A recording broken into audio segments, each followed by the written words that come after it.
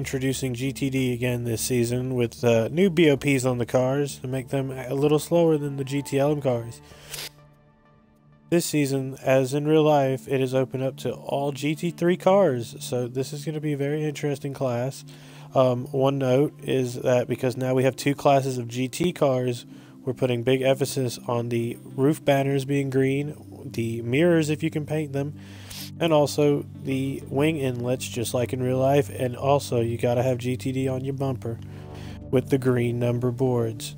These cars, they can go about 175 to maybe 180 on the straights. They're a little bit slower than their GTLM counterparts, but very competitive none the least.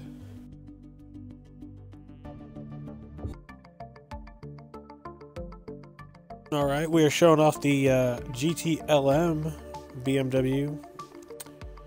As you can see, it's a LM car. It's got the red mirrors, the red markers on its windows.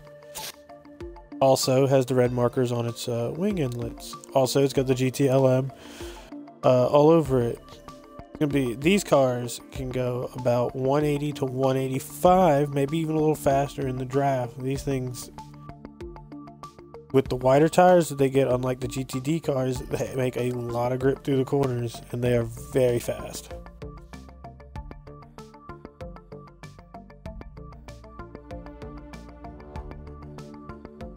And this is the final class, the prototype class. I'll be showing two different types of prototypes for this class because it runs two different types in real life. This is the Visit Florida Corvette DP. As you can see, it has a red number board, mirrors, wing inlets, etc. This is the designated class. The prototype cars are the fastest, most handling car on the track.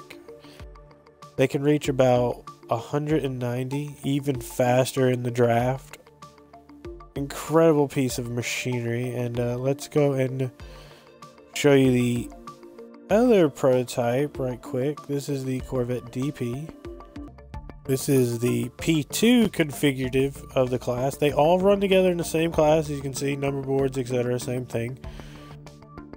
Now, the P2 cars have a lot better handling than the DPs, but they are much slower on the accelerating part of the stick. These cars do hit 190, if not even quicker, but it just takes them a little bit longer to get to that.